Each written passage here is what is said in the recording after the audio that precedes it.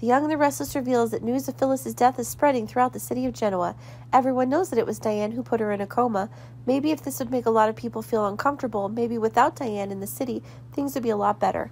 Perhaps the one who felt awkward about everything was Kyle. He's embarrassed by his mother's actions and doesn't have the courage to face Summer. From the moment it happened, he has not returned home. Maybe it's not because he's busy that he wants to avoid Summer. He needs more time to give her a suitable answer. It seems that dodging is also the best way for the moment. How will Summer have to deal with this situation? Before that, he even asked Summer to handle things on his own, and he didn't want to get involved. He made it difficult for her to choose her husband's family and biological mother, and of course, Summer did as he wanted. Diane is getting more and more outrageous even now, causing a hindrance for Phyllis. The two of them tensed up, but Kyle stayed on the sidelines watching everything. Summer also hates him. How will their married life be affected after this? Diane is the wrong person, but she does not choose to apologize, even claiming to be right. Surely she won't have an easy time coming here. Kyle realizes that this is extremely bad, especially when they can't find the right solution. Summer won't let this go easily if Diane isn't punished for what she's done.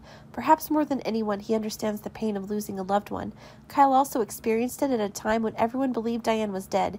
He's worried Summer will think about everything, and there's nothing else he can do at this point.